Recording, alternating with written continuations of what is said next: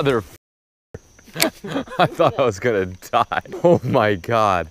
I thought I came in just. I caught myself. I know. I don't know how I didn't just completely fall into the water. On one. Oh God.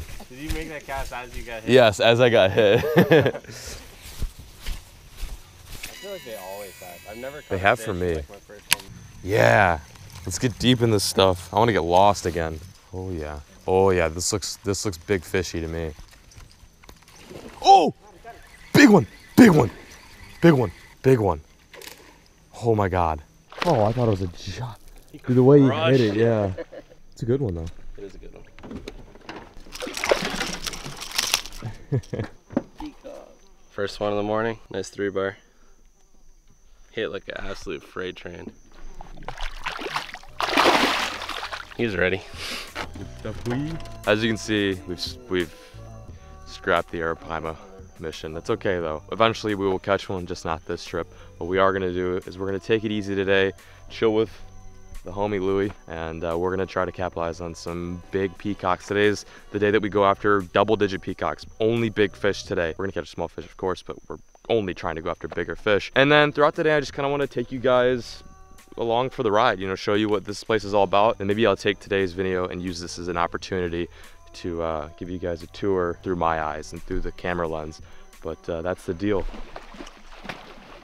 I think it's time that I pick the rod back up and see if we can crank on some more big peacocks. Awesome stuff.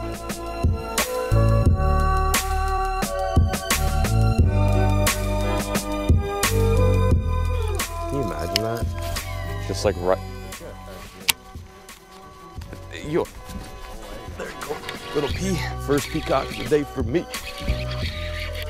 Not a bad one. Whoa, look how cool this one looks. Poca. It looks like the Miami peas, yeah?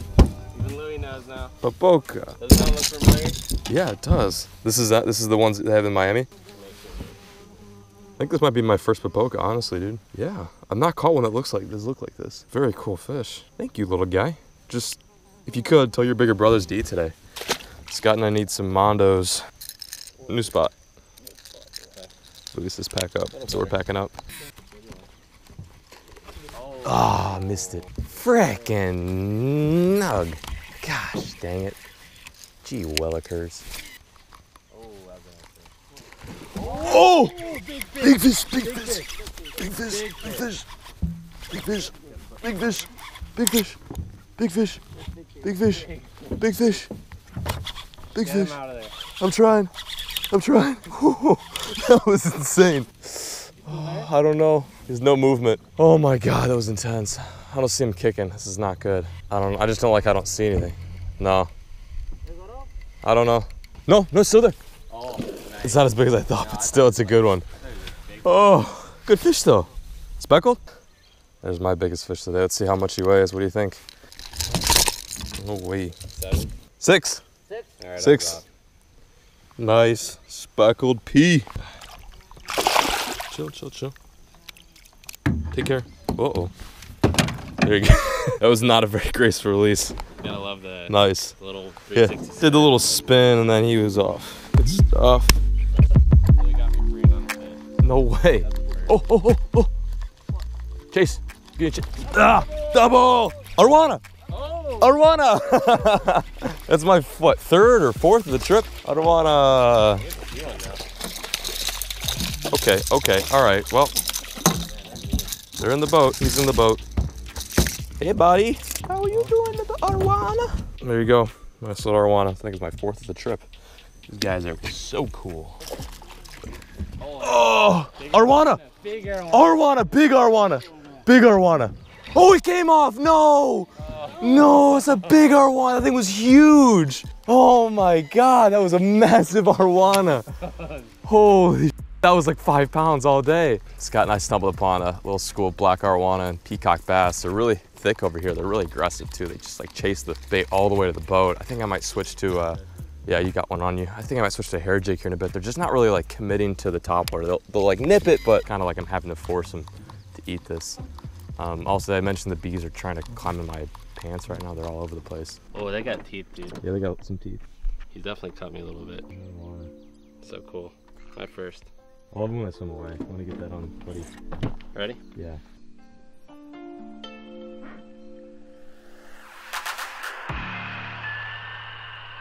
Such a crazy fish. They're like little serpents, like little sea monsters. They just kind of, very cool fish. I always bring out the camera for those guys because they're so unique and they remind me a lot of like a cross between an eel and a tarpon, and what else does that look like? I don't know, they just look so freaking awesome. Anyway, that's Scott's first arowana. I've caught 4 this trip. Definitely suggest if any of you guys ever go to the Amazon, don't just focus on one species, whether it be peacocks or catfish. Diversify, go after everything, knock everything off your list and catch as much as possible, because that's what we've been doing this trip. Try to dabble in a little bit of everything this river has to offer.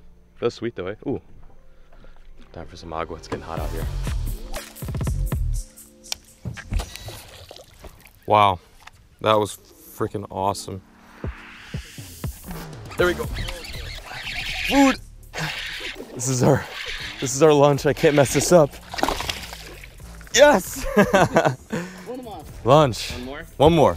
So we can't go to the Amazon and not try some peacock. So we are gonna keep this little guy. He's not gonna go to waste. Papoka? Yep. I hope you taste good, Papoka. Always thank the fish before you eat it. Oh, sorry. Thanks, Louie. You're welcome. Okay, Scott, your turn to catch one. Gonna catch one more so that both Scott and I can have some good lunch, some shore lunch, Amazon Brazilian style. I'm looking forward to this. I've heard peacock tastes really good. There we go. Yes. Peacock. There's your steak right there. Yeah. Oh, in the boat. Just barely in the boat. This right here is our 27th fish of the day and our second peacock for our little catch and cook that we're gonna do. You ready? Let's do it. Let's cook some peacocks.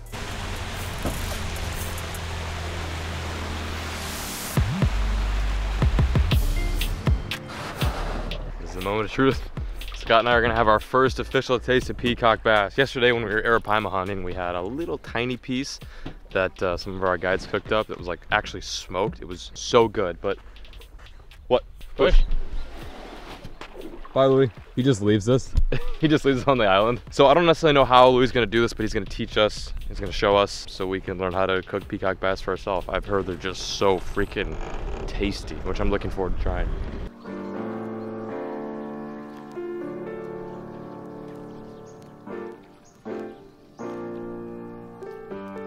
Oh, there he is.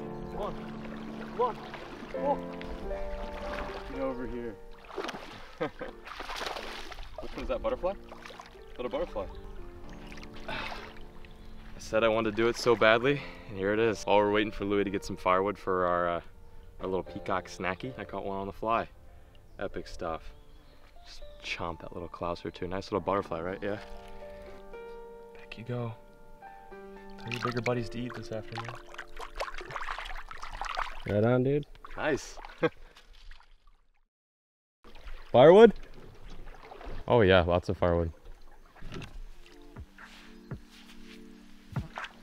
Probably.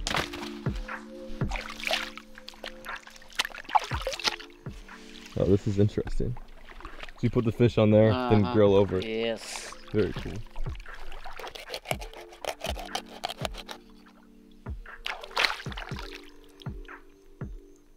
Lou's using his paddle as a cutting board, and then he's taking the fillets from the peacocks and throwing them on like this. Like a little, what'd you call that? Like a grill?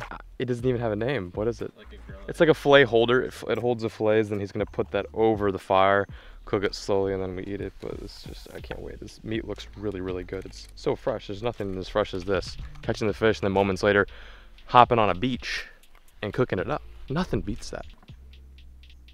Oh. What is that? I'm just kidding. It's right here. I got it. Imagine that, like we get all this stuff prepped up, we catch the peacock, and I just forgot the lighter. We're good to go. I think we're cooking literally with gasoline. In there? Just right in there? Right in.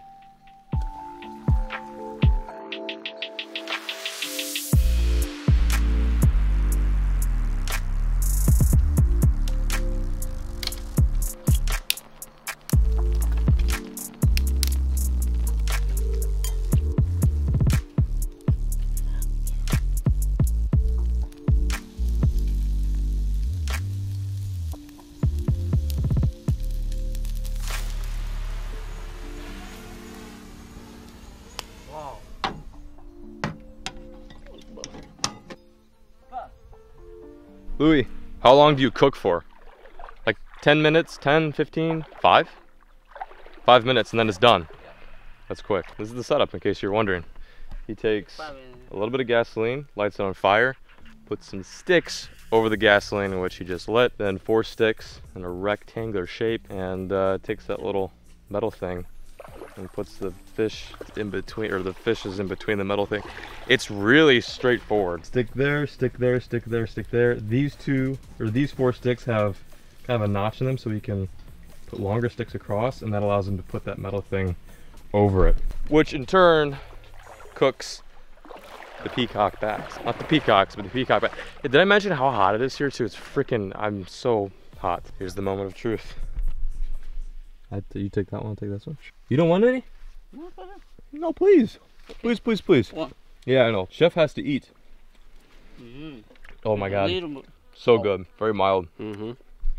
It tastes like, would you say it tastes like grouper? Like a mild grouper? Yeah, like that. It's really good. It's very flaky, all white meat. Awesome. Huge shout out to our chef, Louis. We just did the catching and eating. He's the mastermind behind the whole operation.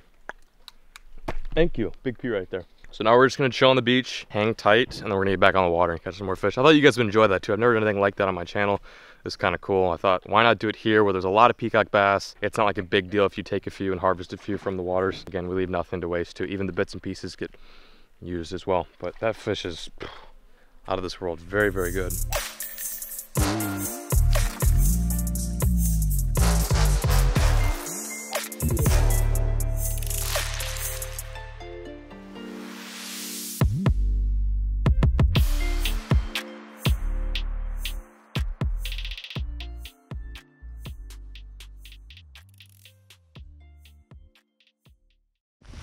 It must rain a lot here, you know? It must. Yeah. Oh, that sounds good.